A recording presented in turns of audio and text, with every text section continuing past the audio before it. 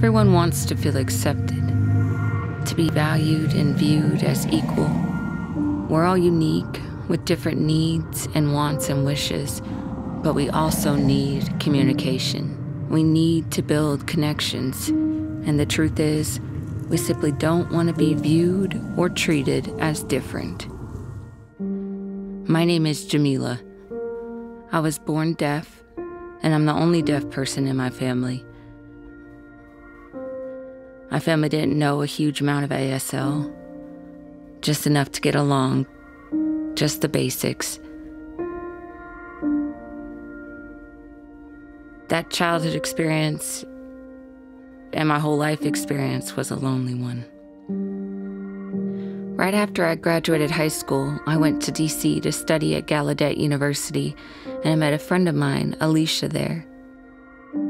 She was the first person who really introduced me to the church. I started to learn about the restoration of the gospel.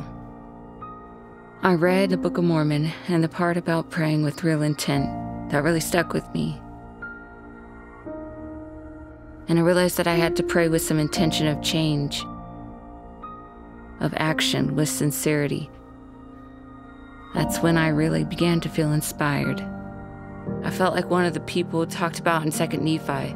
He manifesteth himself unto all those who believe in him by the power of the Holy Ghost, yea, unto every nation, kindred, tongue, and people, working mighty miracles, signs, and wonders among the children of men, according to their faith. God views us all as his children, and that's why he sent us here, to help us learn more about him and to become more like him. Every scripture I read reinforces that truth.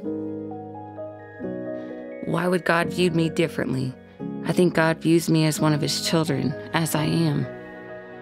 But still, inside it is tough. It makes me sad.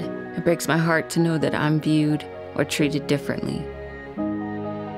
I want people to view me as a human being, rather than only seeing my deafness.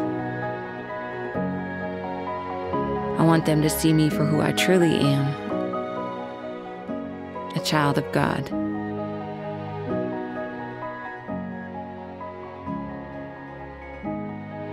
How I hear him is turning my attention to him.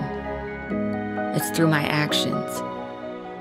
I'm able to demonstrate to everybody that I'm trying to be more like Christ. And what that means is loving him and showing love towards others.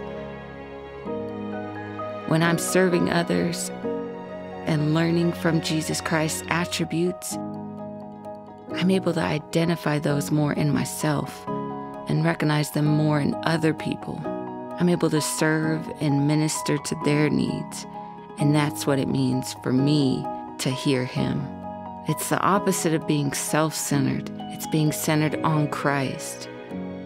It's hearing him, focusing on him.